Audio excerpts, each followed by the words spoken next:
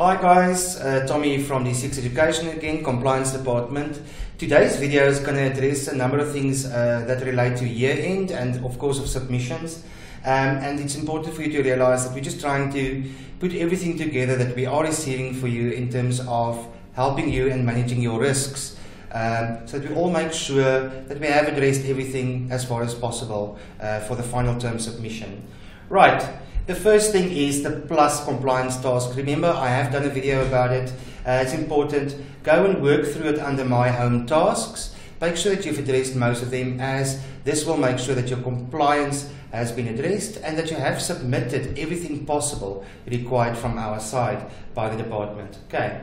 Learner barriers is the next thing. It's just important to understand if your school has done this in the past, please make sure you have done it again. Go and do it in SASAMS, zip your final database and upload it to the system so that it will remember in the next export, okay, to include it for you. We don't want you to have all kinds of risks in terms of post-establishments or that is affected because you omitted to do your learner barriers like you did in the past. Right, next aspect, marks validation security. You'll see that the department sent out a letter, or SASAMS did, about a new function in SASAMS for HODs and principals, okay, to validate marks. We've done intensive testing on this, and at the end of the day came to the conclusion that this is meant for SASAM schools only. It's so close to the end of the year, we cannot handle development for it currently, and our advice is not to be worried about that at this moment. We will look into it in the new year and see what we can do about it. Right, next aspect, promotion and progression. A lot of information doing the rounds currently. I think it's important to realize that the department has made a number of changes. It includes, new codes, promotion codes, functions, schedules, all kinds of things. Have a look at the related document.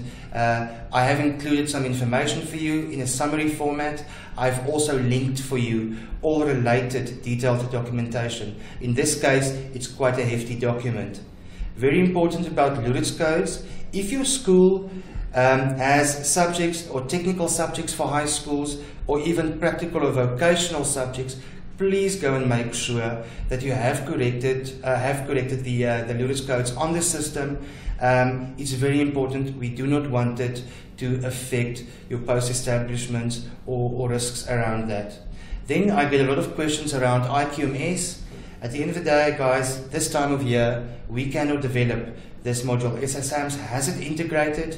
You can use it, okay, as part of your final term decisions. Look at the procedure I included for you.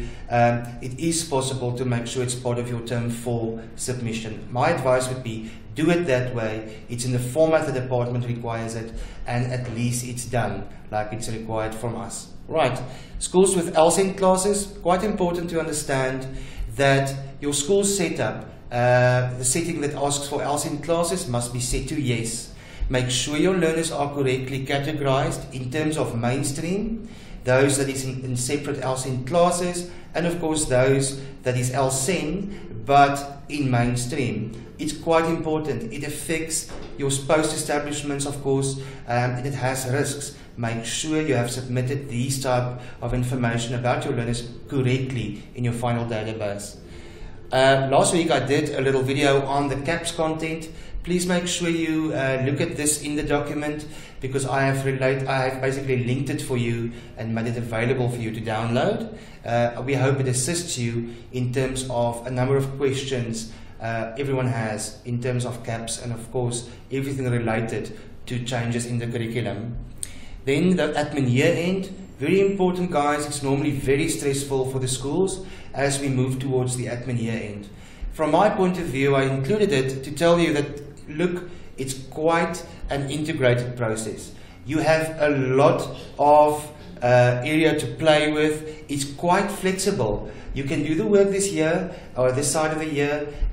You can prepare everything, but you simply do not have to click the final button this side of the year. Wait till next year, the second week, of course, in term 2 when the schools, term 1 when the school opened, okay, and then click the final button. but that will allow you to still make sure that all the new learners coming into your school has been addressed, changes with teachers that relate has been addressed, and then next year, second week, when the school started, you can click the final button. Don't make it so stressful for yourself. Be calm about it.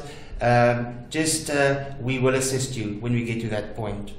The final thing I want to highlight is when we submit term 4 this year as the year-end and final submission, please make sure that you have a backup of it. It doesn't matter if you're on Plus. For Plus, I specifically want you to take that backup or that last final database, zip it, and upload it back to the system. For the other systems like Pencilbox and Smart, guys, make sure you keep it backed up. Plus system, guys, we will remove that database after your admin year end on our server next year, purely to make sure we start correctly and we are all in the same correct version of SASAMS. Right. Thanks for being part of our team as always, guys. We will make sure that all this information is linked to our resources page. And of course, like always, please go and join our Facebook group. All the best. Bye-bye.